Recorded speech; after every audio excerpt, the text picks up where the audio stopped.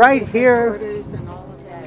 This used to be the Dimas-Alang building right here, from here to there.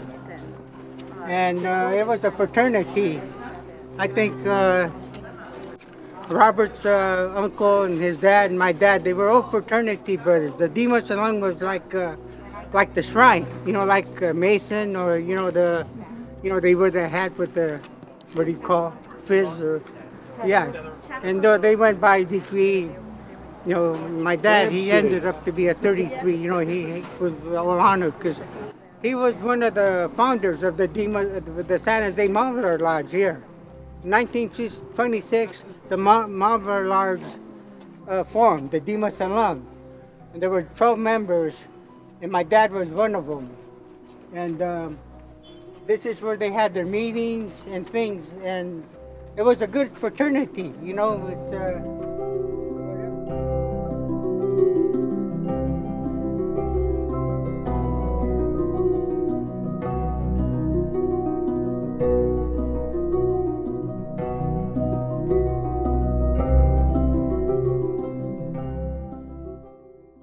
That's the back of the buildings. No, even you see some other pictures of the backyard of the Dimas-Alang, you know, on 6th Street. See, like that. That's the backyard. Yeah, there's the backyard. And our house was right behind the. Right, they had two buildings, the office and boarding house. They were separate buildings. Then they had a room upstairs. See, now that's the Dimas-Alang building right there. The office or the? The office and, yeah, well, that's the. Where they used to, you know, kind of a hall. It was a small hall. And then next to it would be the boarding house. The boarding house. And then you go along, here was an alley.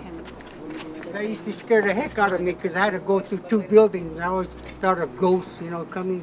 Well, anyway, there was an alley here, and then here was a Filipino boarding house, right here. From here to here.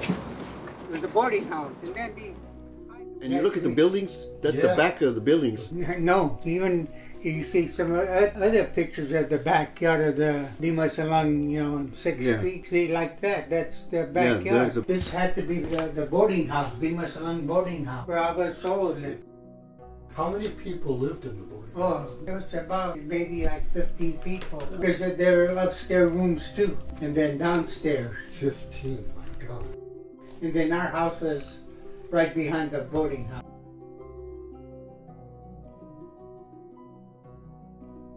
It was the boarding house. And then behind the boarding house was my house I grew up, right behind the gym there. And there used to be an old Japanese gym. Then they made, you know, and the showers and the bathroom were outside like it is here. There was only one bathroom and one shower. So with a lot of Filipinos and families, I don't know how we all, you know, nobody had to go at the same time, so that was good. You know, see, this is the toilet. Everybody used the outhouse. Oh, it's an outhouse. Yeah, and right next to the outhouse was the shower. Is that what was year? Is this 49? 49. I used that in my presentation to tell people how it was. Yeah, see, the outhouse and then our house. And you know, everybody, with all the people living there, we all had to share the one bathroom and had to share the one shower. Even the Filipino community in the Dimas-Alang, the bathrooms were outside. You know, live here. And then they all shared the kitchen. There was one kitchen, so all the Filipinos cooked. So when I was a kid, they used to feed me. And then my dad would wonder how come I wasn't hungry. Because, you know, they said, oh, try this, try that, try, you know, I like Filipino food. And look at how crudely the building is built. Yeah, so no stucco, you know. Yeah, no stucco or anything. Yeah, no, it was drafty wood. It was all wood even inside of it. And then look at the deck. It's like all just the deck. Just kind of thrown together. And then there was a sink, you know, where they used to wash their clothes. See them hanging? And then on the side here was the sink. You could wash your clothes and brush their teeth. Because, you know, there was no sink and things except for the, you know, sink only to cook, you know, the kitchen sink. I remember people that used to brush their teeth and clean up, they go out, there was like a thing, and then they used to wash their clothes. You know, it's like a sink like that for everything. They used to brush their teeth, you know, and all that. Wash up, yeah, right. No, And then the shower was right there. it's just like And then they used to wash their clothes by hand. Everybody used to wash their clothes, and you could tell, you see them hanging their clothes there. Yeah, you either wash your clothes or they took their clothes to the cleaners. Yeah. But, you know, it's amazing how all the people I remember living there and things. Yes. The one bathroom, one this, one. But yeah. everybody seemed to have a, you know, there was nobody like, hurry up, hurry up. because it was one bathhouse. Yeah, well, exactly. One outhouse.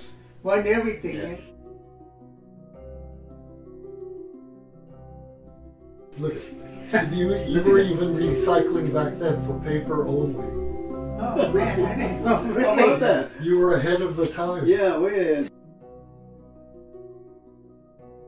House there. And then there was the alley here. And when I was small, you know, you have to run through the alley. Oh man. Because they used to tell me ghost stories in there. Oh man, I tell you. And my first job ever was this restaurant here, Ken Ying Low. I washed dishes. I started at 11 years old.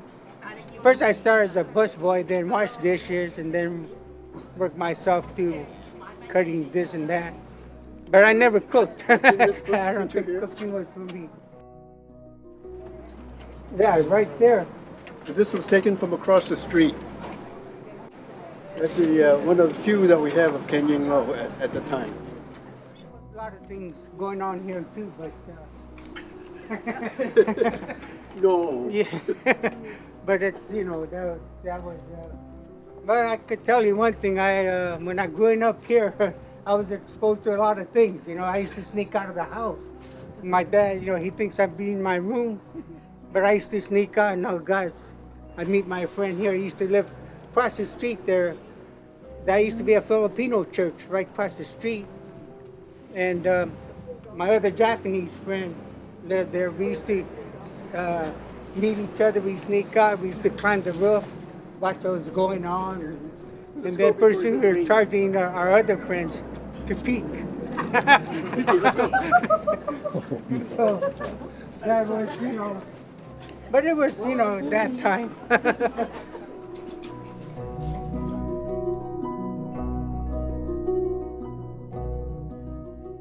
You know, it's funny when I see that lot now, you know, because it's Ken Ying Low and then the lot and then the Filipino community. And when I visualize that lot, it don't look that big anymore. I mean, it don't look as big as when I was a kid.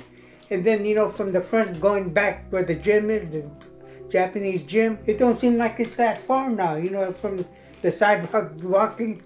Man, when I was a kid, it seemed like it was a mile, man, you walking, you know, going back there because you had alleys.